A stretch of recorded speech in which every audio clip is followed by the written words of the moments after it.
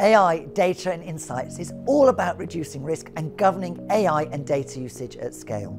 Now is the time we have to really make sure that we can monitor AI in real time as CSPs are starting to deploy AI into their networks as we drive to true end-to-end automation.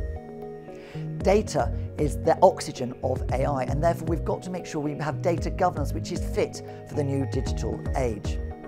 We've come up with the TM Forum's data maturity model, so CSPs can really now focus on understanding how mature are they in their data governance and what are the next steps that they need to take. We've been working on a data tools panorama, so CSPs can understand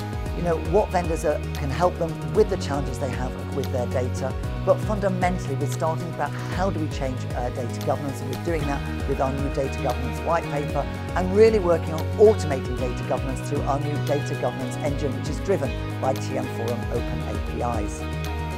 On managing AI at scale, we've really been focusing on the AI canvas so that CSPs can make sure they've got a systematic approach to the deployment of AI within their organisation. And we've been looking at TM Forum fact sheets and AI model data cards to make sure that actually when we deploy AI, we can really understand and explain in real time and in real terms what has been happening on the systems, and making sure that we address things such as bias,